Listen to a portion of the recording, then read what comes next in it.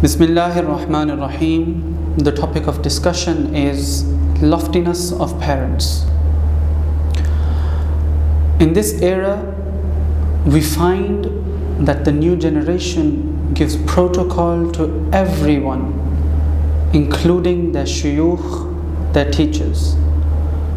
However, we intend to forget that protocol when it comes to parents. Parents are those individuals who work day after day, tiring themselves out so that their children can live a life of luxury, so that their children can become something in their lives, so that their lives become better for them. And indeed, after Allah Almighty and the Messenger of Allah sallallahu ta'ala alayhi wa alihi wa sallama, the most beautiful guides and the most greatest guides are parents for their children.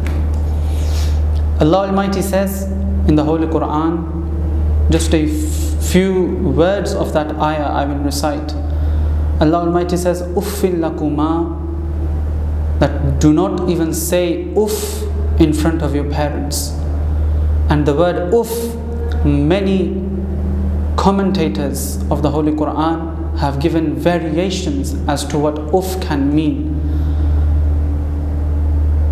And looking at what the Messenger of Allah sallallahu ta'ala alayhi wa alihi wa sallam says, to present that loftiness of parents to us, we should take heed from it. The Messenger of Allah sallallahu ta'ala alayhi wa alihi wa sallam said, لَوْ أَدْرَكْتُ وَالِدَيَّ أَوْ أَحَدَهُمَا, that I wish my parents were present, or at least one of them. وَأَنَا فِي صَلَاةِ الْعِشَاءِ, and I was offering Salatul Isha. وَقَرَأْتُ بِفَاتِحَةِ الْكِتَابِ, and I had recited Surah Al-Fatiha. تُنَادِي يَا Muhammad,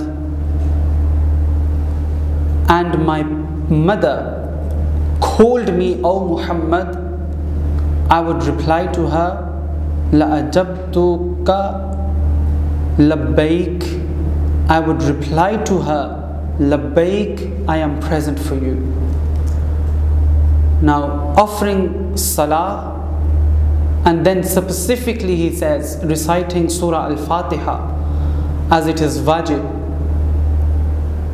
Now, in salah he is saying that if my mother was to call me, I would leave the salah and go and listen to what my parent or my mother has to say to me.